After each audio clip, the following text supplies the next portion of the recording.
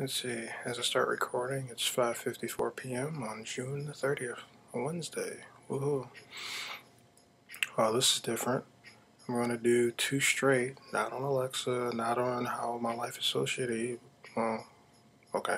But anyway, I'm going to do two straight about my grandmother. This is interesting. And once again, this is the second straight where, it's a fragment that's been sitting around for a couple weeks or more, and just haven't felt like doing it for whatever reason. I'm lazy. Well, no, whatever. But anyway, this all started back on June the 3rd, which was my birthday, unfortunately. 32 fucking basement dwelling years old. Um, I don't like celebrations of my birthday or holidays to begin with. Not that my birthday is a holiday, but I just don't like celebrations all that much, especially my birthday, because I'm just a year closer to death.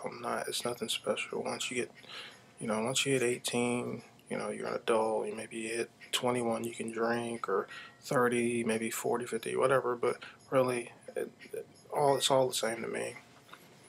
Especially now I'm not happy, so I'm not gonna eat cake and ice cream and shit and be happy about this, because I'm just not. But anyway, because, when my birthday was getting close, my mother was like, she's getting all giddy about it, and it's like, just stop. I felt kind of bad because I'm like slapping her down, like, no, I don't. It's nothing special. It's nothing happy about my birthday, and she's more excited about it than I am, but that's nothing new. But it's like I don't want any cake. I don't want ice cream. I don't want anything. I don't want gifts and shit. I just don't want it.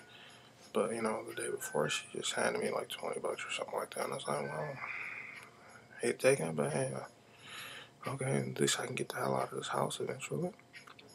For maybe if only for several hours, but I'll have to come back. And then that on my birthday that evening, my grandmother calls me and it's like, oh no, because my mother had warned me that she was gonna give me something. It's like, no. So when she called me, it's just like, so I grudgingly climb the stairs, and she's like, she hands me $5, like $4 and like $1.25 or something like that. She apologizes. She's like, I had to pay a big bill, so this is all I got or whatever. And it's like, it's okay. I can barely look her in the eye, or even, I guess I thanked her, but it's just like I felt so ashamed. And then the next day, she calls me again. It's like, oh no. And she gives me $30 more. And once again, I just filled with so much shame and shit. I just felt terrible.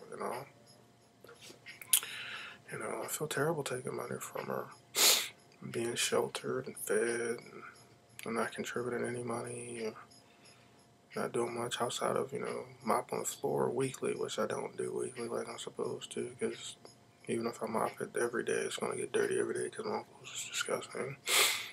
Wash your dishes once in a blue moon, not as much as I should, because I get tired of keeping up after people who just drop a shit ton of dishes in there. But I do other sporadic things around the house, nothing that I can even remember.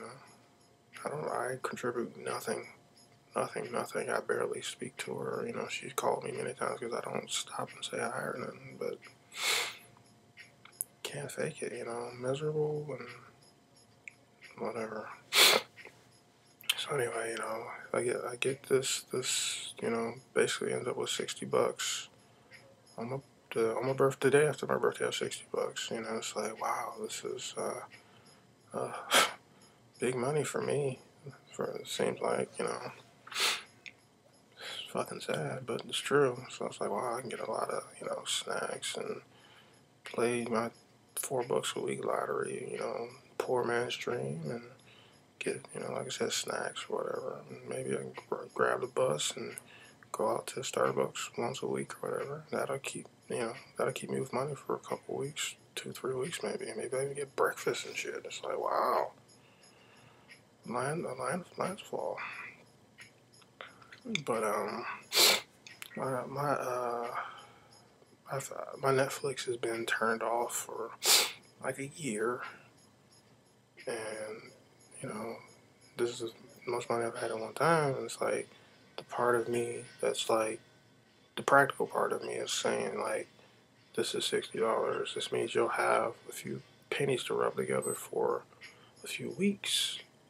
But then the not so practical part of me is like, you going crazy watching the same fucking shit over and over again. How many times can you watch Batman Begins, The Bourne Supremacy, Bourne Identity, and all those episodes that you don't want to watch? How many longer can you do it? It's like, well, Netflix. Get my Netflix back. My mother's like, I told my mother about this over months, and she's like, oh, how much is it? I'll pay for it. And it's like, no. But now I'm sitting there with the $60. It's like, wow. I should do that, you know, $15. Like if I put $35 in there, you know, I have 2 months of DVDs. You know, I mean, I'm so far behind on everything. So I finally dragged myself out of this house. You know, I remember I got this money on the 3rd and 4th, but I didn't get out until the 9th, June the 9th. So I went down to the only ATM machine that I know of. Well, not that's convenient. It's right down the street. It's right down the street from Starbucks. And I haven't used my debit card in like 9 months. I mean, I've had like 57 cents in the bank, and before that it was like 52 cents or something like that because they screwed up some kind of, you know, when I closed my savings account. So basically 57 cents in my bank account for 9 months to a year. Haven't used it, so I have to walk up to the drive-through thing and put them like $30, $35 in there, and it's like, yeah, I don't remember my PIN number for sure because I forget things that I don't do. I have to constantly be redoing it, you know. That's my sad sack brain. So, like, I'm doing it in there, and I think I know what it is. Put the money in there. Do. Wrong. Did that like 3 times. Walked away, and then I came right back. I was like, okay, maybe this is it. You know, because it was set up, the ATM machine is set up differently. You know, a lot changes in 9 months. You know, it used to be you had to put it in an envelope, lick the envelope, and then stick it in the slot. Now it's just like, no, you lift this little chute up and you stick the money in, and it sucks it in there. So, you know, when I came back, I stuck the money back in there, and I finally got the PIN number right on like the 5th try.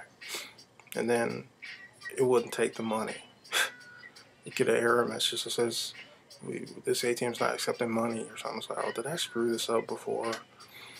So I did it again and it still didn't work. So I had to do the long, I was like, oh shit. Then I had to do the walk of shame into the actual building and walk up to the teller with my $35 to deposit into my account that has 57 cents in.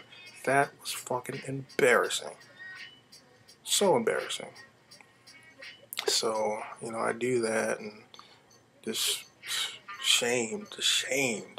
So then I walk down and go into Starbucks and I check, you know, I got my receipt that says the 57 in there. It's available. Check the bank, check the website to see if it declined electronically. It showed right up, and it did. It was sitting there. So then I go to Starbucks and I change the information. Unlock it. And I'm thinking, oh wait, I'm gonna have my money when I get back. So a couple days pass, nothing happens.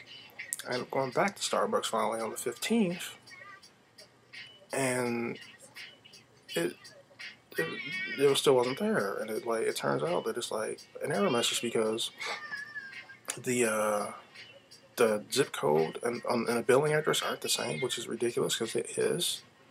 But I change it and start in Netflix again, and think, okay, I'm cool, right?